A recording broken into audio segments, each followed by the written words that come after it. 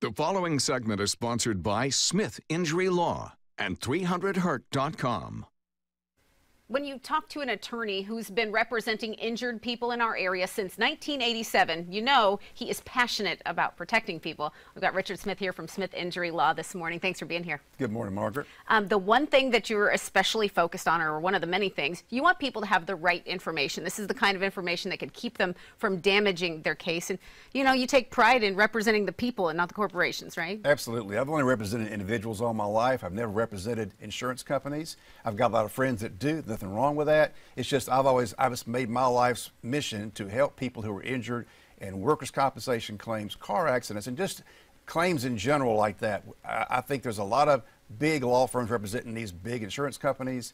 We need to be able to help the common man as well. Yeah, and you had a client who was hit by a drunk driver one time, and he did not want to follow up with the medical care. And then this person later found out that there were some fractures involved. What happened there? What should we take from it? It's very important that if you're in an accident, you need to get checked out medically. And you need to make sure you're okay, because sometimes things can be found, like that example where he had some fractures that weren't located because he didn't initially go to the hospital. You know, you need to get that checked out because you may have some injuries there that you're unaware of.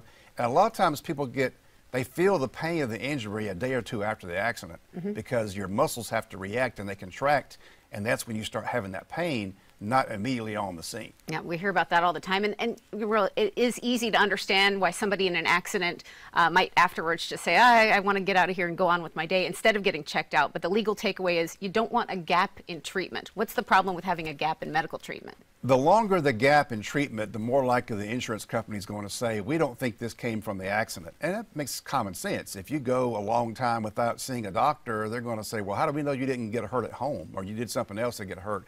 Why are you suddenly now going to the doctor after you've waited several weeks? And sometimes the ERs tell people that, or they say, come back in 2 or 3 weeks if you're still in pain. Well, that just plays right into the insurance company's explanation about that. You don't want to be in this situation.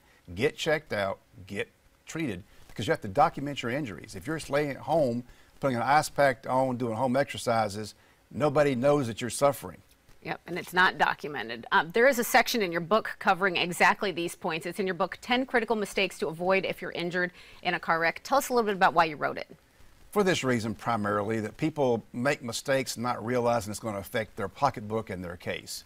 If you're injured by somebody else's negligence and you have an actual injury, you don't want to lose money. You want to get compensated for your pain and suffering, for your medical treatment, for your lost wages. And if you don't do the right things in your case, if you have long gaps in treatment, for example, or don't follow up with a doctor after the ER, it can cost you a lot of money. Yeah, well, people can request that book from you. Really easy read. It's at Smith Injury Law. You can help people in many practice areas, including personal injury, workers' compensation, car and truck collisions, and Social Security disability claims. Anything else you want people to keep in mind before we go today? The main thing is to understand that we are here to help you. We don't work for insurance companies. We only work for individuals, and we're local. I've been in upstate South Carolina my entire career.